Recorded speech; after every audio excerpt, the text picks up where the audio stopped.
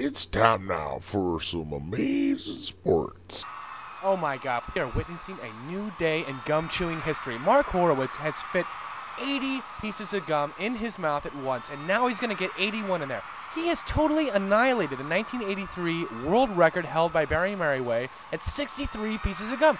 Can I say something about this? Please, please. I can't believe that God has blessed this man with the mouth this size. I can't either. I tell you what, amazing. he's blowing Barry Merriway's 1983 world record right out of the water. Out of the water. It was 63 pieces, and this is 81 pieces. I tell you, Ted, this is incredible. This Oh, did it. Jesus, look at that piece of gum. Ladies and gentlemen, I am going to have that bronze It and put is on my mantle. glorious. I think I want that piece of gum in my mouth.